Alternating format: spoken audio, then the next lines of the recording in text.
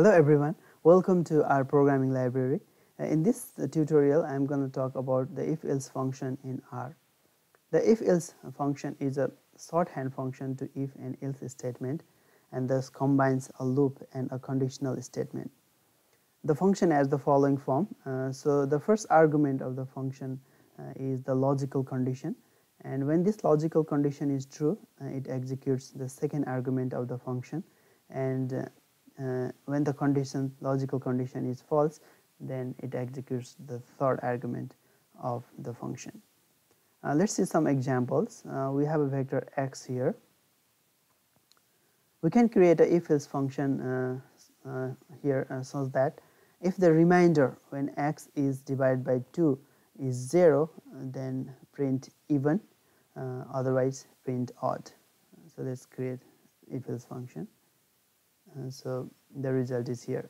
So for every number present in vector x, when these numbers are divided by 2 and the remainder is 0, then they are printed as even, otherwise they are printed as odd. Let's create another if-else function. For that we have a vector, another vector score here, which is actually the random discrete score in between 60 to 80 of 12 different students in a school. So let's see that score first of all. Okay, then we can create another if-else function here, so that when a score is greater than or equal to 70, then print pass, and if the score is less than 70, then print fail. So let's see that.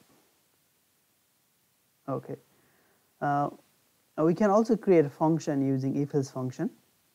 Let's create a function abs underscore x of variable x, such that when x is less than 0, then multiply x by a negative number, negative sign, and when the condition is false, then simply print x. So let's create that function first of all. Okay, and then we can check that function to see it's working, if it is working fine.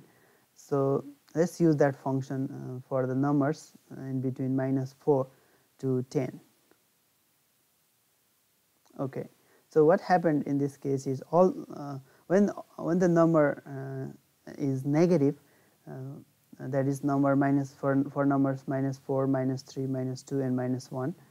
These numbers are multiplied by negative sign, so they became positive here.